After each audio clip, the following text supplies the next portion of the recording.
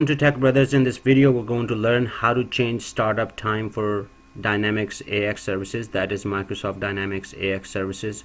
The reason I'm putting this video out, whoever installed Microsoft Dynamics AX on Windows 2008 R2, 2008 R2 startup services default time is 30 seconds. Usually Microsoft Dynamics AX services takes more than 30 seconds.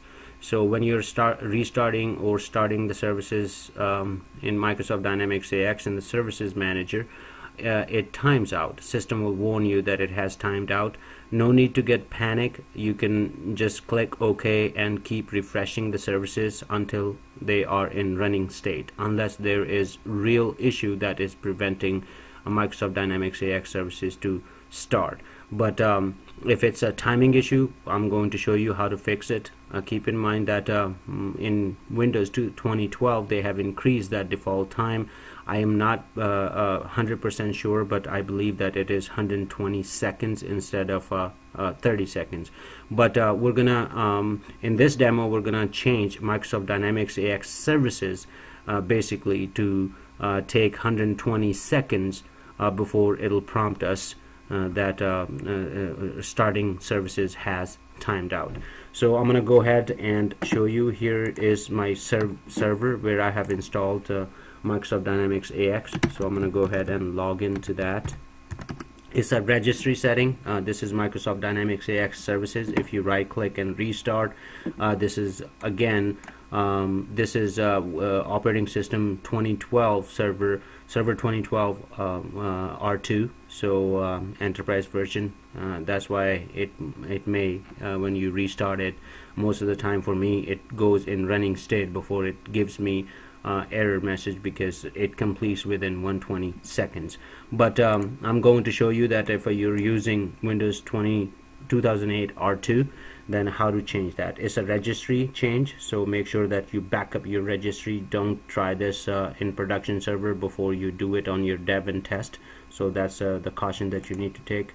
Click on run and write regedit here. Click OK, and these services up here is under local machine, and then you go in system, and under system there is a folder called current control set, and under that there is a folder called control. As soon as you will click on control, following on the right side, as you can see, things will appear. And up here I have already changed it just in another demo. So what I'm gonna go ahead and delete this, and we're gonna do it again. So this will be the default right here, the control you will see. So what we're gonna do is right click and click on new, and we're gonna select dword 32-bit value.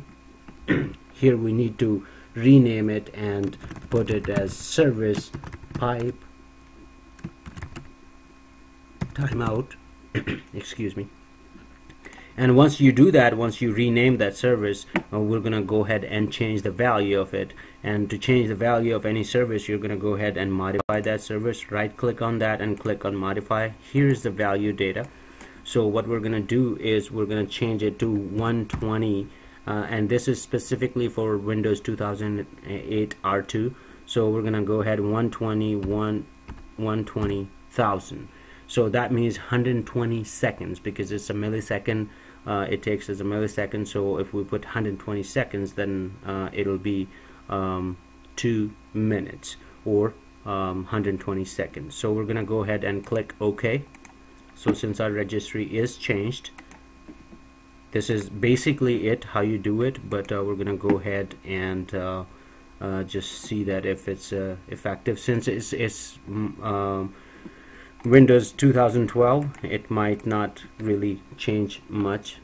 So I'm gonna go ahead and in services and click OK,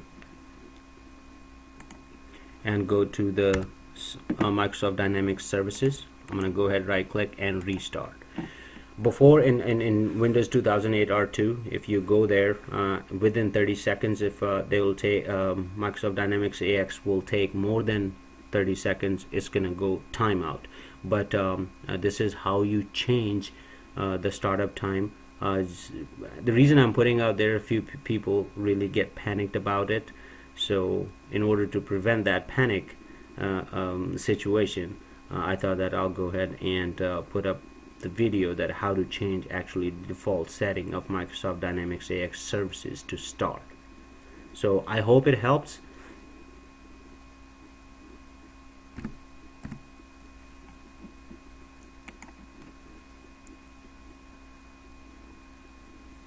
We're gonna see that if it times out, and as you can see that it didn't time out in Windows 2000 and R2.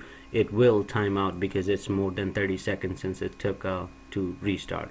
And this is how you change the registry setting. Make sure that you do it in production, do it in dev and test before you try it in production. And I hope this video helps.